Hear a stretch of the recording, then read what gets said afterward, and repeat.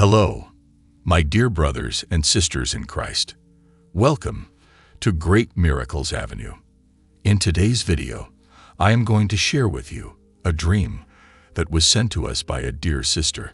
If you have been blessed with the opportunity to see this video today, I ask that you subscribe to my channel to join our happy Christian family, and also share it with your friends and family so that they may also receive the message of the Lord.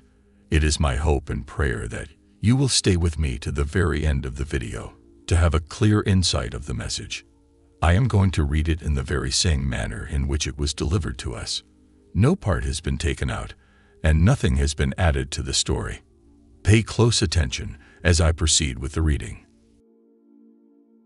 Greetings, and peace be upon you once again. Joseph, I am the one who submitted my 3 dreams to you back in July of this year. I saw how well the video you made about me did, and I am very glad and grateful that you made it. As of writing this, last night, I had another dream that relates to the previous 3 dreams. This one is much more vivid than the former ones, so I wrote down what I saw to the best of my ability and submit what I have to you once more. I also wish to correct some mistakes in my previous letter. First of all, when comparing the ancient and modern cities, I said there was a body of water east of the 2 cities. That was a mistake. I meant to say west. I also saw several people point out that Tacoma doesn't rhyme with Gomorrah. That may be true, but I also want to bring up 2 other points. Both end with A and both have 3 syllables, 3. I will now proceed to describe what I saw. I saw an aerial shot of the city of Seattle. The shot's back was to the west, and I was facing eastward inland. Then I saw a fiery mushroom cloud rise up from the downtown region of the city. I did not see any shockwave ravage through the surrounding districts and neighborhoods. In fact, I couldn't get a detailed look at the city at all, for the camera began to zoom into a specific part of Seattle, somewhere farther away from the carnage. The section was northeast of the city, near Discovery Park, and as the camera kept zooming in, it shifted its focus to the Ballard Harem Lock. I saw a boat move westward from the locks and into the Greater Sound. Also, I saw this boat from the aerial shot from earlier cycling, though the locks before the mushroom rose. I do not know why at that moment, why it focused on that boat in particular. It just did. When the mushroom cloud rose, the outer doors of the lock opened, and the boat moved away. In the section of Seattle as well, I did not see any carnage following the aftermath of any shockwave, and many boats passed by the original boat, heading towards the locks into the Greater Lake Union, north of the downtown. I said to myself in that moment, does anyone care? It was as if the only thing that changed was that there was just a gigantic mushroom cloud above Seattle, not doing anything. Not even dropped from any nuke. It was just there. And everyone else just seemed to tolerate it. I looked around the passing boats, looking for anyone who seemed to care or even just noticed the cloud, but there was no one. But on the roof of the original boat, which looked to be a pleasure craft of some sort, I saw a mother and her daughter look up at the cloud, both hugged one another, and went downstairs. The camera kept zooming, focusing on the pleasure craft, then on the woman. It zoomed in so far that I was now assuming the perspective of the woman. The change of perspective occurred right before she was about to go downstairs. As she did so, she called a name. I couldn't hear what name it was, but I presumed it to be her husband, who was the captain of the craft. He came up and asked what was wrong. She told him to look out to the window, so he did, and he was shocked at what he saw. He urged the 2 to head down into the lower deck of the boat, into the engine room, whilst he stayed upstairs. So they hastily ran downstairs and sealed the door behind them. The room was dark and dirty. I understand that this room is expected to get very dirty, but for a boat this nice, it was very unkept. Even for commercial standards, this was unacceptable.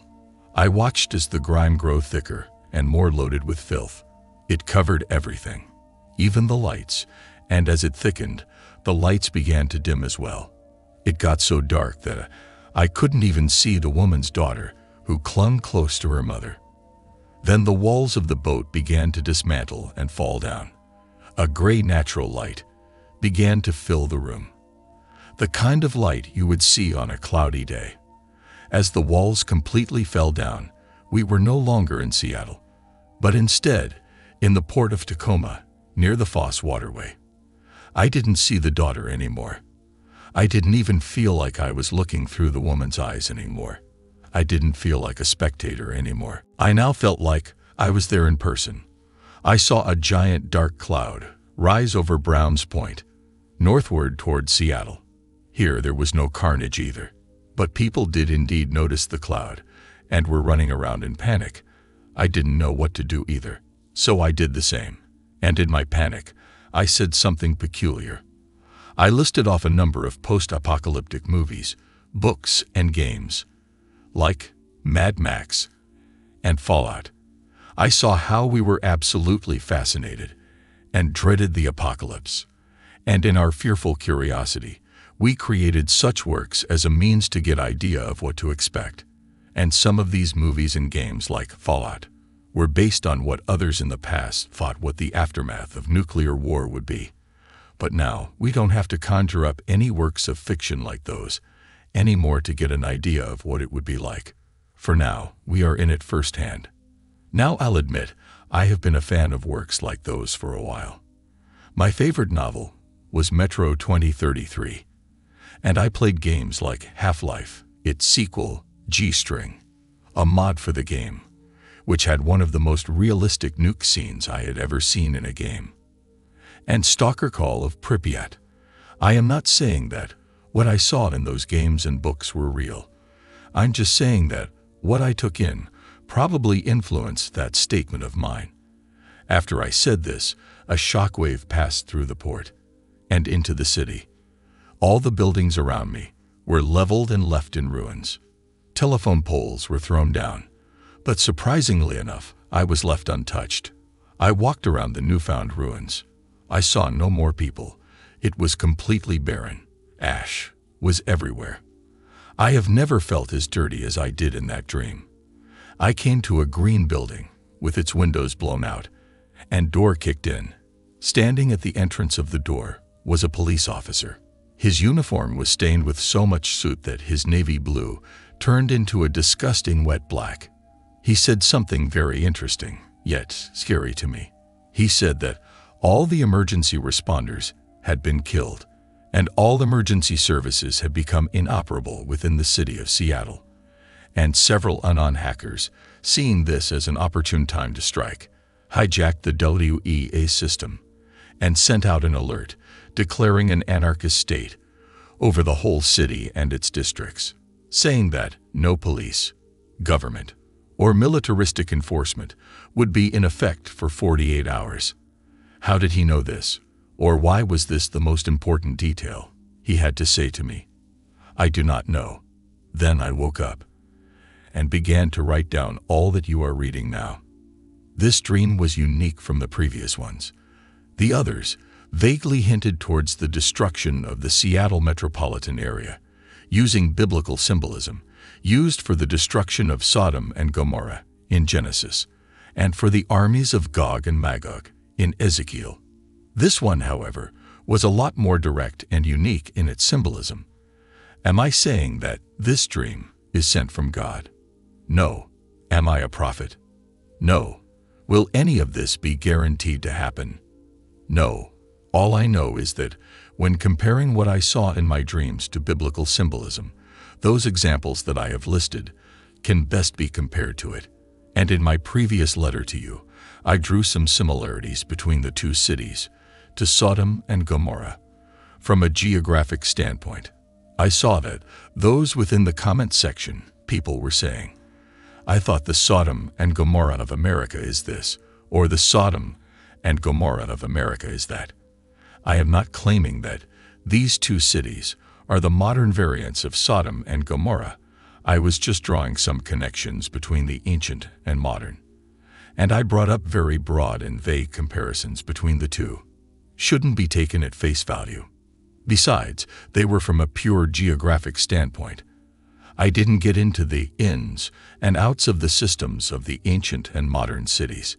And if this was truly a prophecy that shall come true, I don't believe that judgment will just be upon this one corner of America, or the world, for that matter.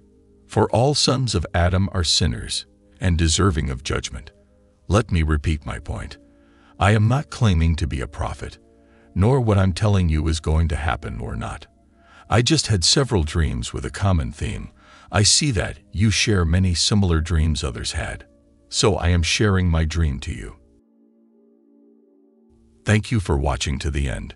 Please help us get this message out to the rest of the world by forwarding it to all of your friends and family members.